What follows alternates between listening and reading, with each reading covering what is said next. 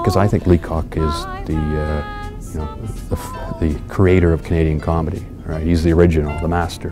He was quite something, and he wove himself through his sketches. What was interesting was to see the differences between the novel and then Malcolm McCreary's script. I mean, even combining the story, his own childhood into the fictional creation is kind of a, edgy thing to do.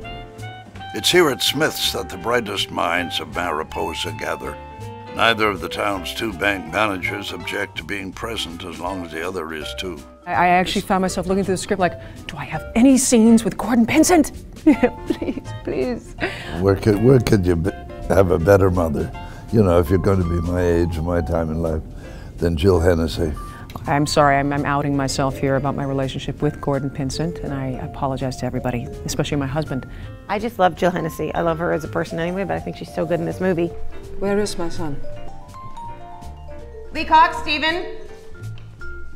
He was here. Oh, taking a piss.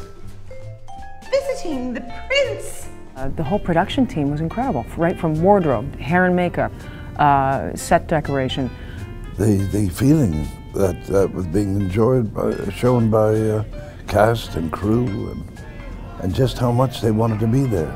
It was kind of this sense of camaraderie. This is going to be we're going to make a Canadian masterpiece here, and so we want to be part of it. I didn't go to Muskoka. I thought Paul Gross was going to be in the movie and we were going to make out. That never happened either. And I don't have any human interaction with other people. It's just me making faces. But I think this is one of the most beautiful movies, and I'm very proud to be a Canadian actor in it. CBC, I'm speaking directly to you, make this a series. Remember how popular Road to Avonlea was? I loved it. Same people, make it a series.